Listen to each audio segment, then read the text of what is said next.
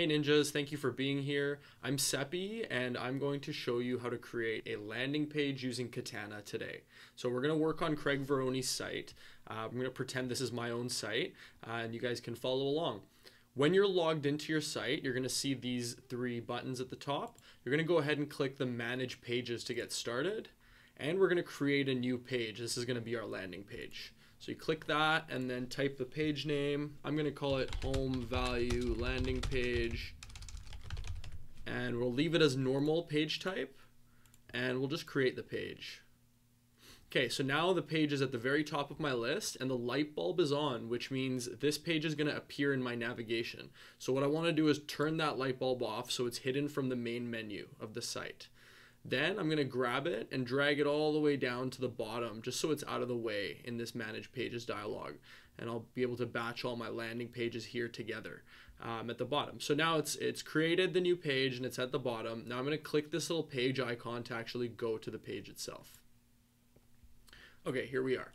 So once you get here, you'll see that the page is made up of just the header area, the short header, a one column content area that has the title, as well as another one column content area here that is blank, and then the footer info.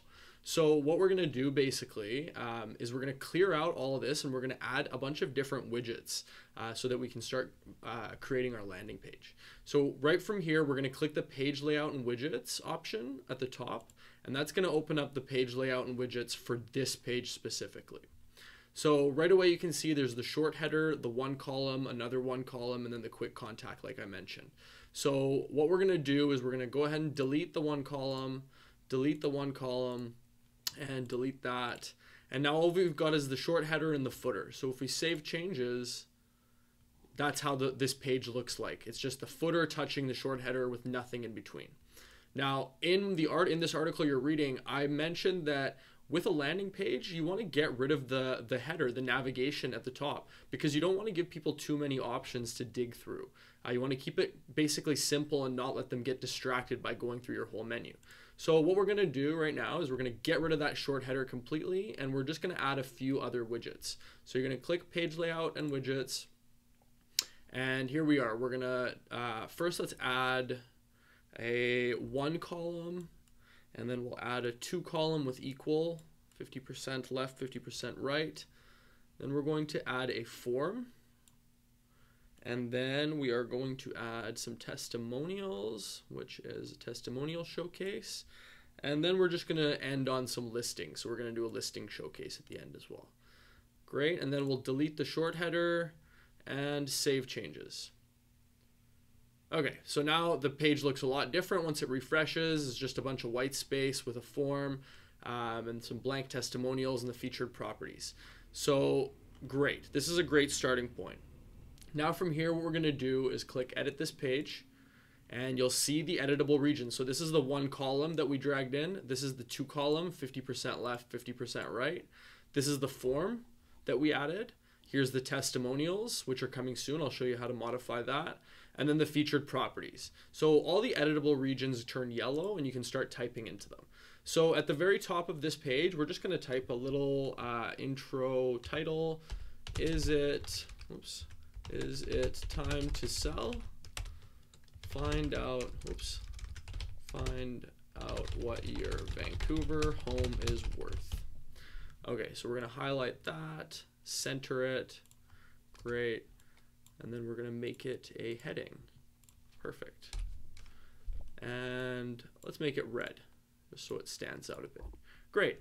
Okay, so now we've got this left side and this right side. What I'm going to do is just get some default text, just lorem ipsum text, and I'm going to paste it here. And if you missed that, in order to paste things, you go up here to the paste tool. So you want to paste content using this tool up here. So I'm just going to delete this again and just click that paste tool, and then I paste anything I want into here and click paste content. That ensures that when you paste it, it's all without formatting so it doesn't break the rest of your website. Okay, great. So now that's in there. I've also got a video that I want to add. So I'm just going to go to YouTube here in another browser, and I'm going to grab that video. There's an embed code. So you click share, and then you click embed, and we're going to copy that embed code, and then we're going to come here. So on the right side, we use the paste tool. On the left side, we're going to use the embed tool, which is this one up at the top. I click embed, and then I paste the YouTube embed code in here and click embed this. And there we go. We've got a video of Craig describing what's going on this page. Perfect. If we keep scrolling down, I like testimonials, but I'm going to change it to say what people are saying.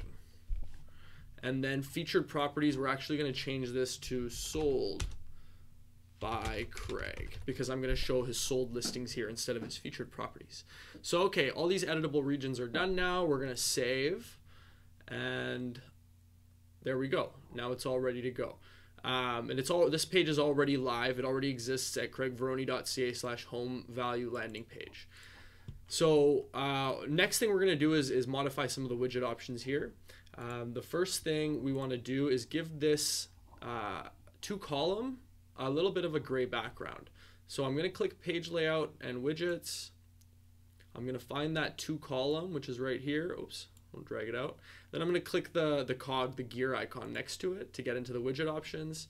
I'll click into this box and just grab a bit of a gray color, a light gray color, and hit OK. Perfect. Apply changes, and we'll save changes. So now when we get here, you'll see a big gray kind of background drop behind this. Just kind of helps differentiate it from the rest of the site and let it stand out. So in Craig's video, he's talking about how you can get a personalized home evaluation, and he asks you to fill out the form below. But then you get here and it's just a regular contact form. So we want to change this into a seller's form. So what we're going to do is click page layout and widgets, and we're going to go to the form. And then from here, from the form type, it's a contact form at the moment, but let's choose seller's form and then click apply changes, and we'll save it again. And now you see that form just changed into a please provide more info about your home page form, and it's got all the appropriate fields to fill out. And so after you read, this text that Craig's got here and watch his video, the next step is to fill out the form. Once you fill out this form and submit it by sending message, Craig gets an email, basically converting traffic from this page into a lead. Now, if people decide to keep scrolling beyond that, we want to show them some testimonials to find out what people are saying about Craig, as well as provide a bit of credibility by showing all the listings that Craig has sold lately. So let's go into the testimonials widget and modify this testimonials by adding some testimonials to it. So first thing we're going to do is click page layout and widgets again. We're going to go to the testimonial showcase and click the cog icon. And here, first of all, let's give it a background image. So I'm just going to choose from the media that's already there. I'm going to pick this photo of Craig, and we're going to give it a parallax effect, which will make it slide and reverse in the background when you scroll past it. Parallax is really cool when used tastefully. Okay, now what we're going to do is enter a few testimonials. So I've got some easy ones ready to copy paste here. So here's one, as well as the name, and then right after entering their name in the text, you can click the number 2 to go to the second one. That won't get rid of number 1. All the info from number 1 will still be there.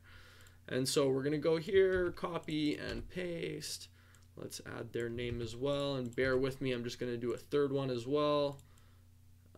Copy, paste, and copy, paste. Great. So now we've got 3 testimonials in there. We've got a background image for that widget, as well as a parallax effect on that widget, and we're going to apply changes and save again just to see what it looks like. Great. So there we go. Now you'll see that the text is kind of dark against a dark background. So what I want to do is invert the text on this so it stands out a little bit. So let's go back to the page layout and widgets, back to the testimonials showcase options, and then we're going to click invert text colors on this widget just so that the colors stand out a bit more.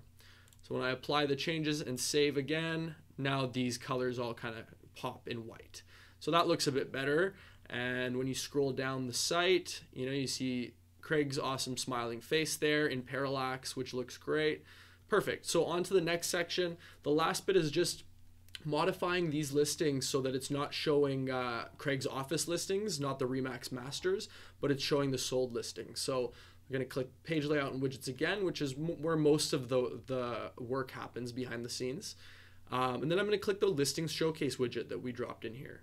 We're going to click on that cog. And instead of from featured, we're going to switch this listing group to sold. Once we change it to sold, we'll click apply changes and then save changes, and you'll see that these listings all change.